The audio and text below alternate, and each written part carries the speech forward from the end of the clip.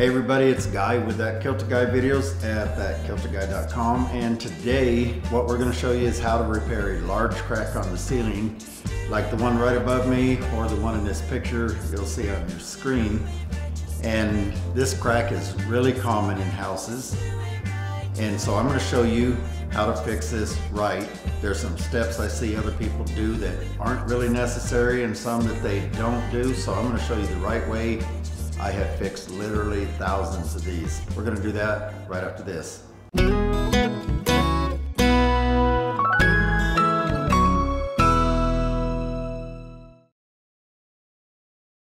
Hey, thanks for stopping by. As always, I appreciate you guys. You guys are what keep me doing this. I love teaching you guys, showing you how to do this, and show you how to do it right. That's become my slogan.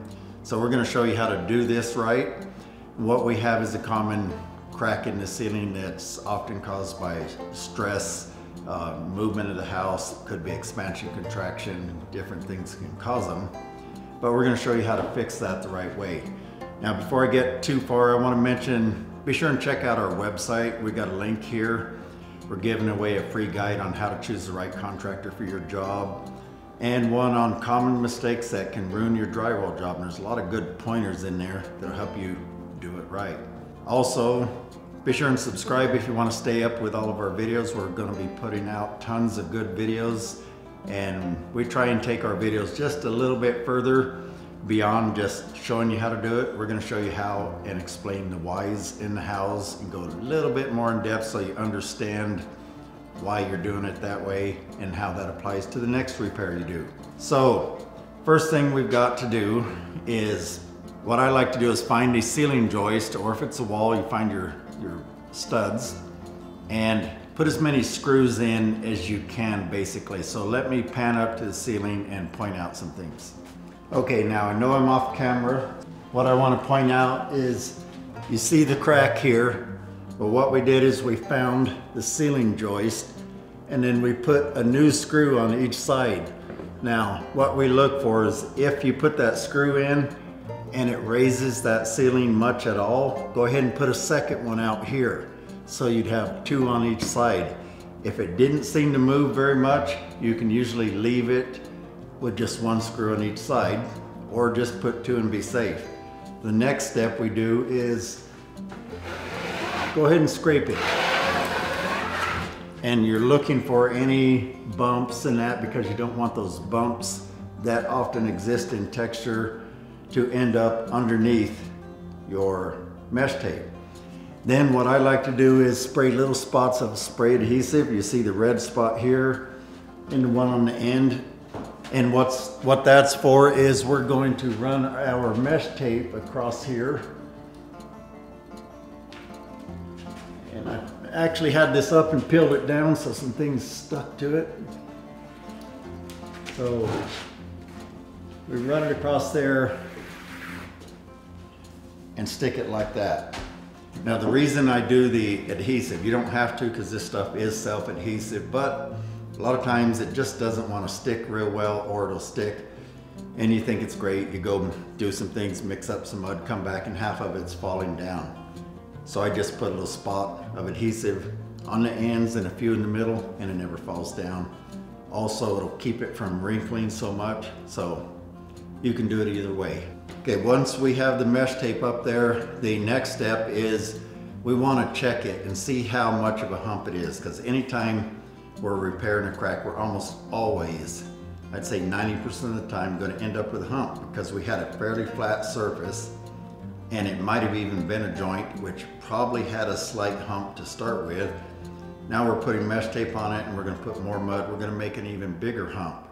So we want to try and get an idea how bad it is to start with, and that'll tell me how wide I've got to coat it, because the bigger the hump is, the more it sticks down from the ceiling, the wider you've got to coat it. Because I've explained this on another video about why wider knives are better, but here's an illustration that shows how we need to float it. We need to float it out much wider than the repair itself, not like in this illustration here where it's coated too narrow. And the reason for coating it wide is, the wider it is, the more gradual the shadow will be, because shadows are what give away the humps on ceilings and walls. So you make that a nice gradual hump. The shadow is so subtle, it breaks up enough that our eyes can't detect it, but the hump is still there. So let's check that right now. Okay, so the way I check it is I use my 12-inch straight knife, and we know that this edge is nice and straight.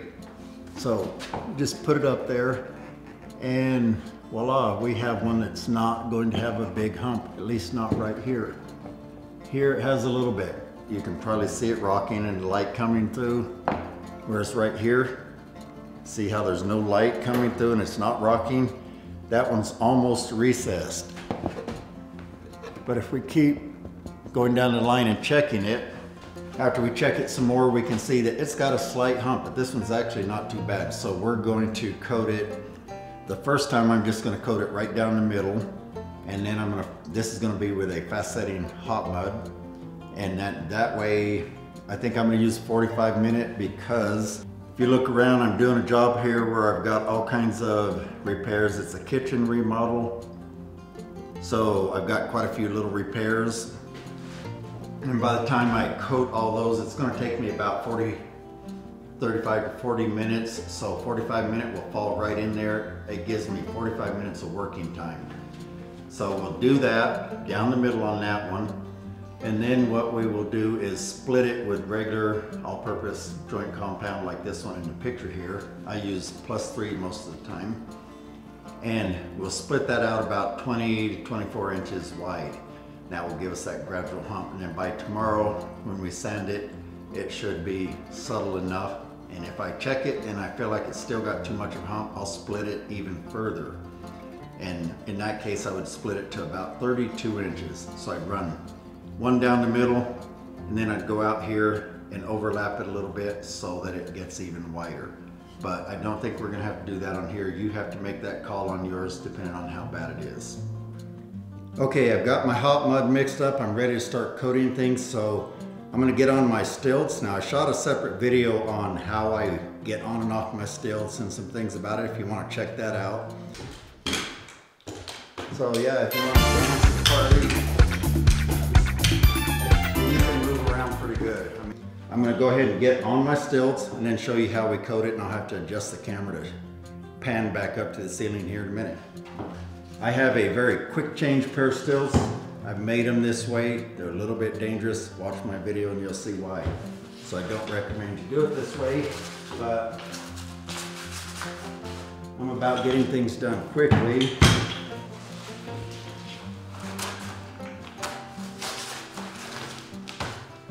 And not many guys can get on and off a pair of stilts that quick. So my modifications kind of do that for you.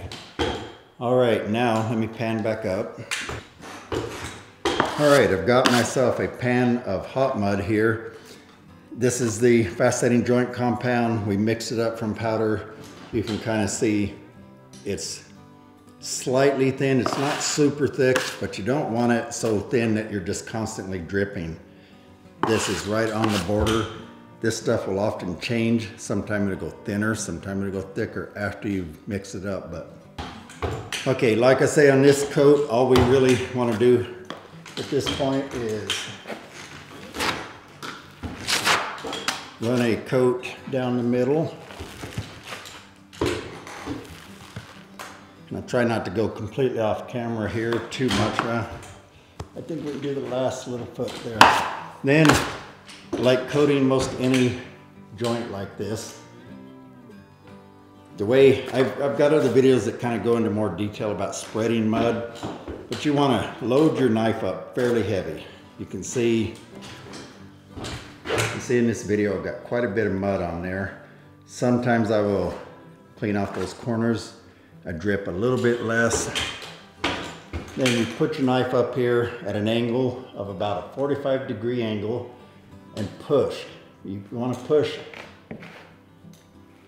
a decent amount, and as you go along you just keep leaning it over. I'm exaggerating a little too quick, so that put it on extra heavy. Then you can just kind of drag your knife back across and thin it out if you want, and that evens it out. Now it's going to be hard to see in this video, but you want to just cover the joint tape. You don't want it too deep on it, and you don't want the joint tape showing through. In this case, the mesh tape.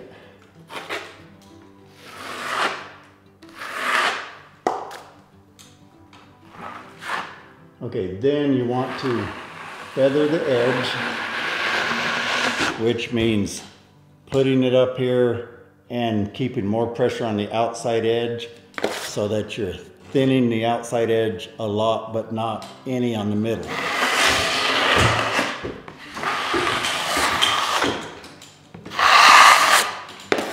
Okay, see, we thinned all the edges down. Now, this one's a little tricky because we have to turn the corner, but you just put medium light pressure on it and go over it at about that angle. So,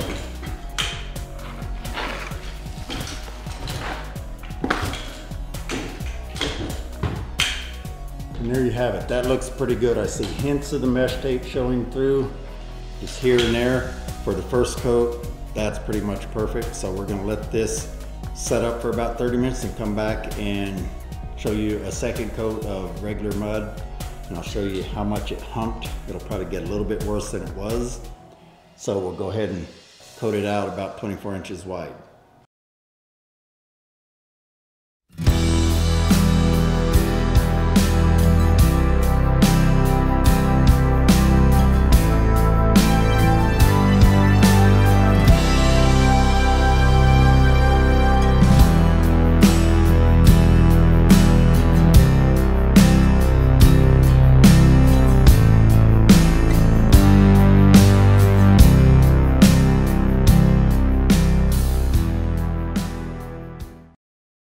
Okay, it's now day 3. So the first day we prepped it, put the screws in, put the mesh tape on. Second day the first day we actually also got a coat of mud on it. Second day we put a second coat on, whiter, as you can see here. And this is what it looks like dry.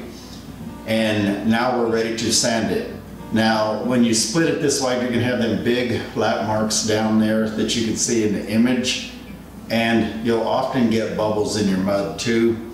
So we do have to sand when it's this wide. If it's narrower, we often don't have to sand as much. And I'm going to sand it with my quarter cable drywall sander. This is a really cool sander. You watch, I'll sand, there'll be very little to no dust. There's a whole video on that if you want to check it out. I'll try and put that at the end if I can, or just look it up by subscribing to our channel, go into our videos, and you'll find it in the drywall section somewhere. So we're just going to sand it enough to do the same basic concept, which is we want to make that hump that we've created to be gradual and as thin as possible.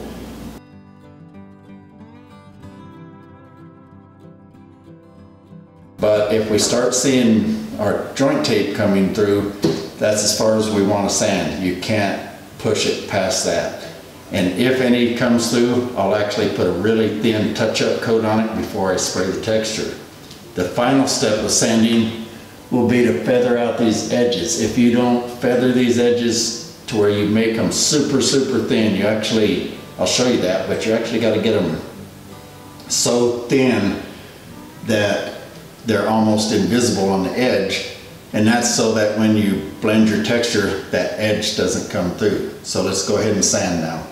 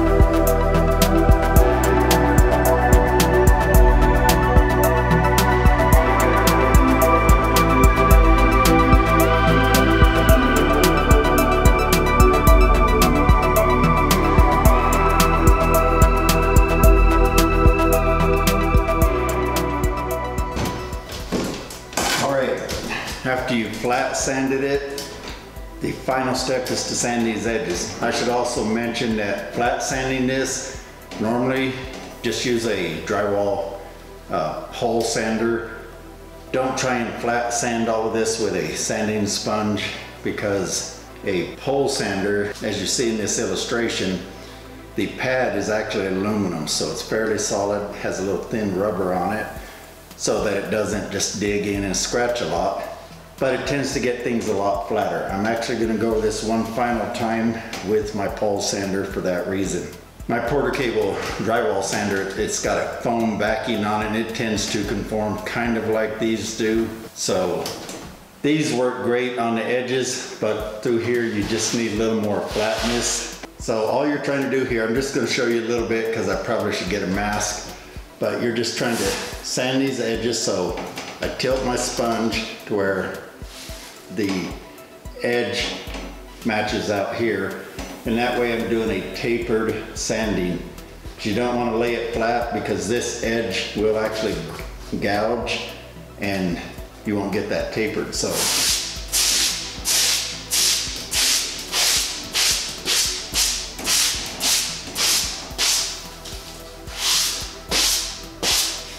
okay, that's really fine. I'm going to show you a before and after. I'll show you the edge I didn't sand versus the one I did, so you can see how far you want to take it. And you can see it doesn't take a whole lot to get it to sand to there. Now you can potentially wet sand this, but I would only do that as if you've got a nice tight edge to start with. I have a video on wet versus dry sanding. If you want to check that out, I'll explain more why I don't really favor wet sanding very often. It just doesn't work as good. It kind of works, but this will give you the best job. So after this, the next step is just to spray the texture and do a match on it. And I'm going to do a whole separate video on matching texture because that's a whole art in itself. But I do have a video coming out about the spraying texture, and that kind of explains it. But later I'll do a video on matching. So what I'll do is I'll show a heavy knockdown and then probably a lighter knockdown, and then I'll smooth out part of it, and then I'll show you how to match that smooth part back to here, because there's some little tricks to it and I don't want to get into all that here. I'm just showing you how to fix this, because you may actually have an orange peel, you could have a skip trowel, I don't know what you guys have, so go watch the right video on that. And one of those videos will help you match your texture. So that's basically it, but before you go, as always, there's some little links popping up here on the screen for other videos. There's a subscribe button, I think it's up on the top corner, and one of our free ebooks will pop up here too. Thanks a lot for stopping by, and I'll see you on the next video.